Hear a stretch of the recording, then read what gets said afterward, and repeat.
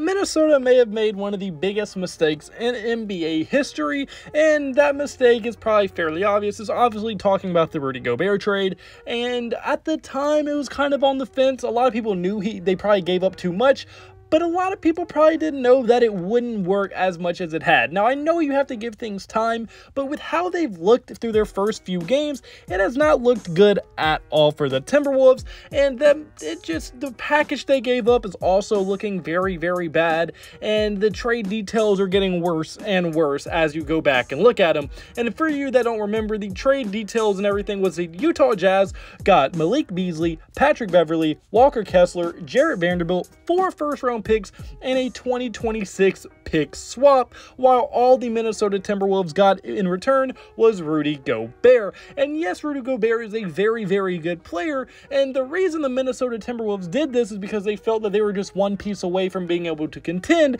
and that makes sense because they already had a up-and-coming superstar in their eyes in Anthony Edwards, a very good center in Karl-Anthony Towns, and then just probably an all-star level player in D'Angelo Russell, who's a very solid scorer. So they figured, add an elite rim protector, elite rebounder, this team could be very, very good. And in theory, yes, it kind of makes sense, but now that we have seen it for the first few games, it really doesn't look very good at all because they got rid of what kind of made them good. What made the Minnesota Timberwolves so good last year was that they played with an edge and like an energy that you really couldn't match. And the players that they traded away were a big part for how that culture and how that edge and energy always came, as Patrick Beverley is one of the most high energy, high effort veterans you will find in the NBA, and he was a great veteran leader for this team, and he got them to play hard and got them to play with energy and got them to just have a lot of fun. And then Jarrett Vanderbilt's another guy, a very high energy, very good defender. He couldn't score that good, but he would always give 100% effort, and we're seeing that with Utah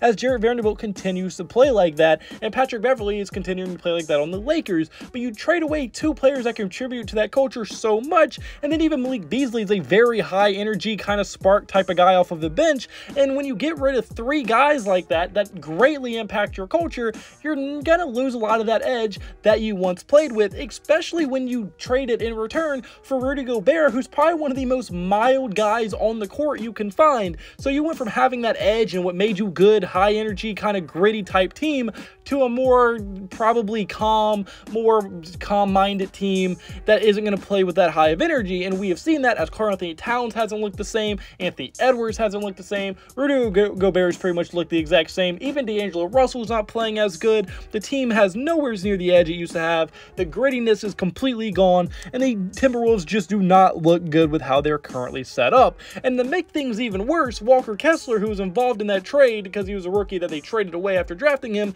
is basically doing what Rudy Gobert does and is one of the better backup centers so far in the league, especially as a rookie, as Walker Kessler is a very good shot blocker, a very good rebounder, and is just all around a very lengthy, tall guy to lock and be an anchor in your paint.